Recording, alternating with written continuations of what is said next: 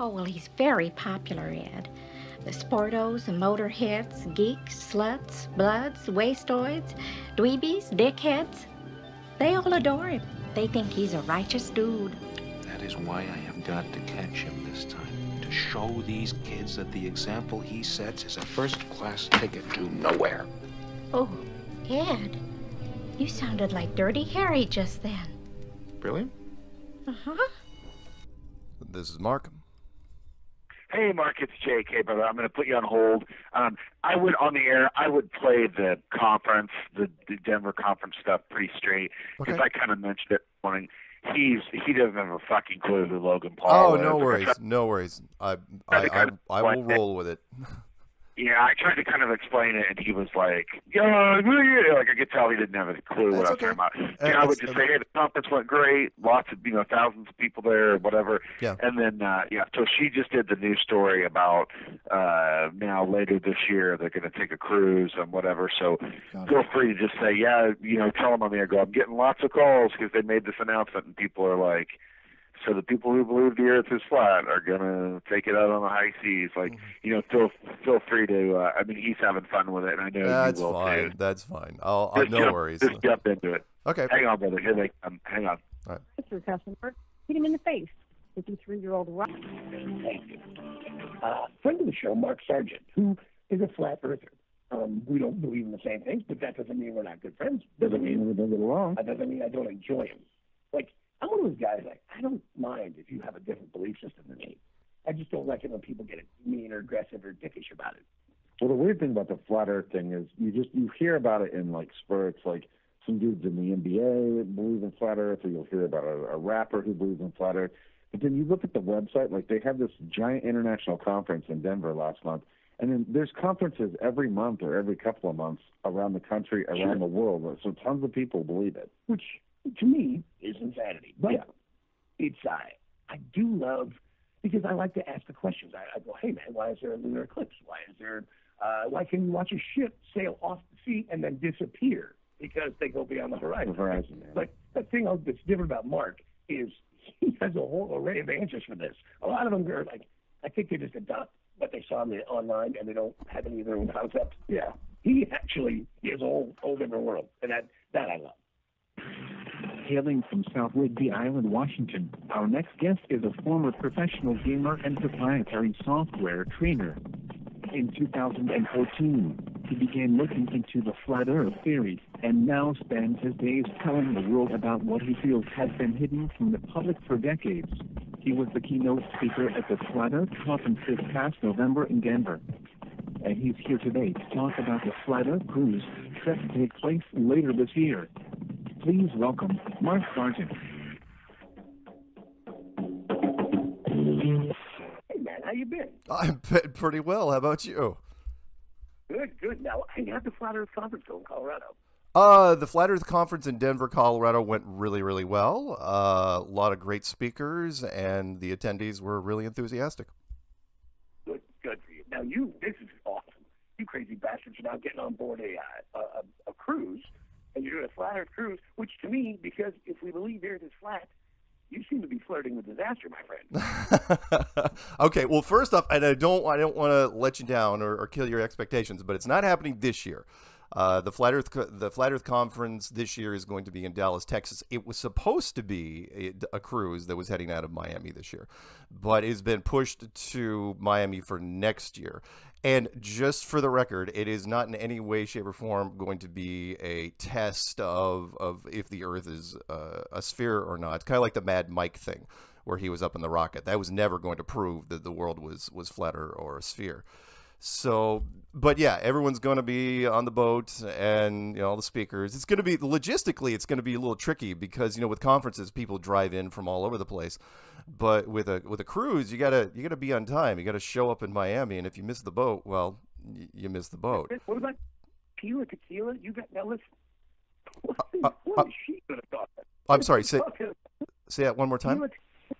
Is Tequila going to? Do you have her booked for the cruise? No.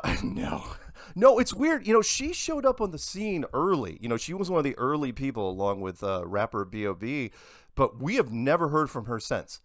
Everybody else we've heard from, Kyrie Irving and the other basketball players and other athletes.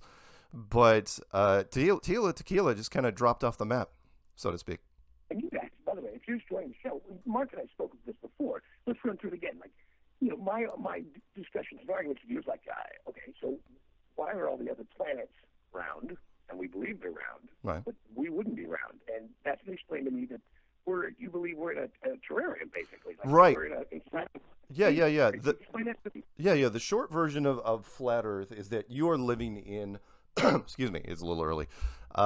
You're living in a building with walls and a floor and a ceiling, like a terrarium, a planetarium, a Truman Show, as it were, from the 1998 movie with Jim Carrey. And that everything you see in the sky is just a light show, being, the planets and the stars. Oh, it's not real. No, it's not real. You can't land on it. I mean, it's very pretty and very realistic. You can't land on it. It's the sun, man.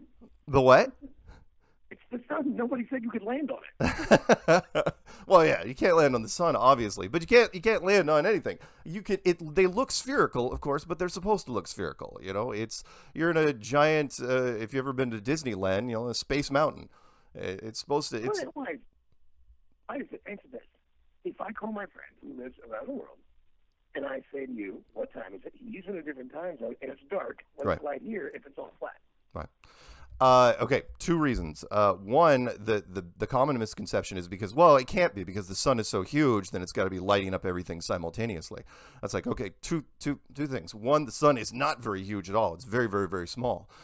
It's like a mobile going over the outside of a child's crib, so it's just spinning around us like a needle on a record player. And two, even though the sun is an incandescent light source, for lack of a better term, it is also probably a directional light source. And we've done physical models where you can take a really, really tiny sun and move it around, and it does the daylight in some parts and nighttime in other parts just fine. It works really, really well. You couldn't see it from one side to another nope. We were all flat. Could not do it. And it wasn't just the computer simulations that we did. It was the real simulations. If you make the sun only about 50 miles wide in comparison, which is what we're saying, it's less than 50 miles wide, then it looks just like it should look. But when it travels off into the distance, it just goes off into the distance. It doesn't set. It just goes away. Do you think that if you put yourselves on a cruise, there will be a certain amount of panic in the flat earthers?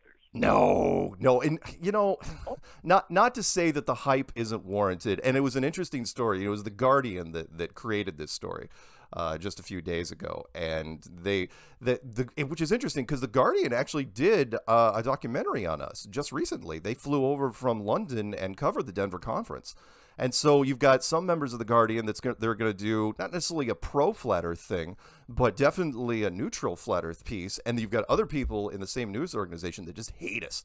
Oh, Lord, they hate us. And this particular guy just railed. It's like, oh, it's really funny. They're going to go out in this boat on the water because, like you mentioned in the clip beforehand, is that the most common thing, if I say, can you prove the world is a globe without using NASA?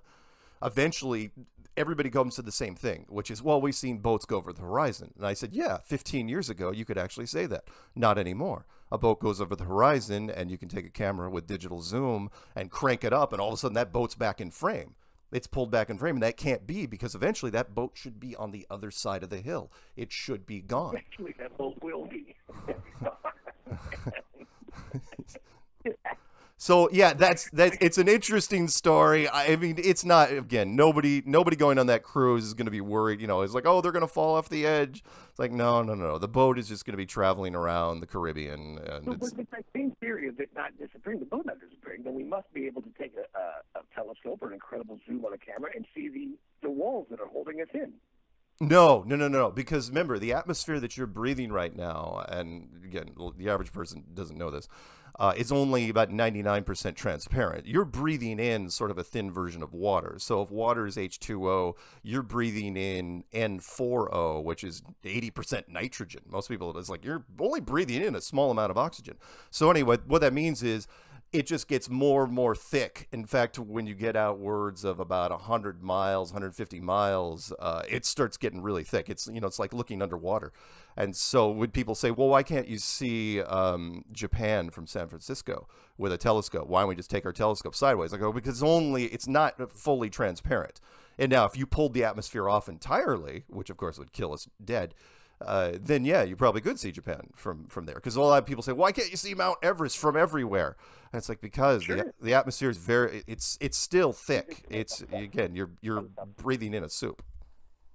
I love you because you actually have, no matter what I ask you, it doesn't matter if I agree with what you're going to tell me. You already have it thought through, and that makes me love it. I had to, though. When I was doing this, I was not going to come out and be, you know, the tip of the spear when it came to flat Earth until I could answer all the questions. I did troubleshooting for a living for years, and so I sat down for 9 months on this thing and said, okay, what about this? What about this? What about this? And finally, I woke up in the beginning of 2015 and said, you know what?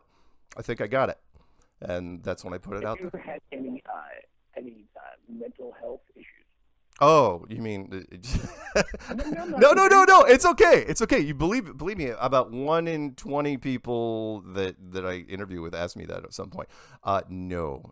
Believe it or not, I was department head at 3 different tech companies, president of my HOA. Stop that right. Of everything else, I don't agree with that. I find that president of the association is someone who's just.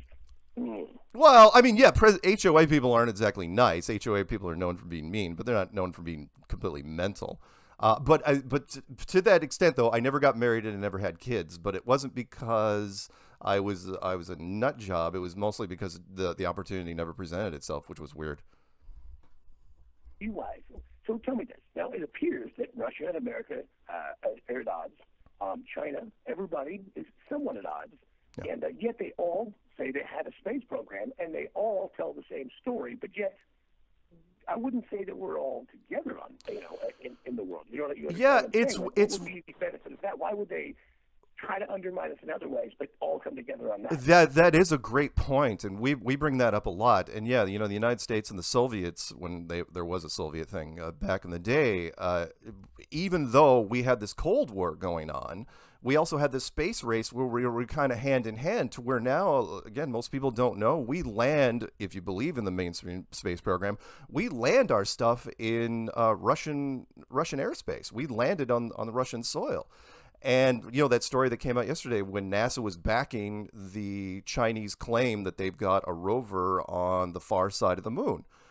And people are saying, well, shouldn't they do the opposite? I go, no, they have to back them, because if the United States goes after China, because a lot of people on social media are saying the Chinese thing is fake because they're not producing any video, they're producing these grainy still shots. It's like, it's 2019. Where's the freaking HD?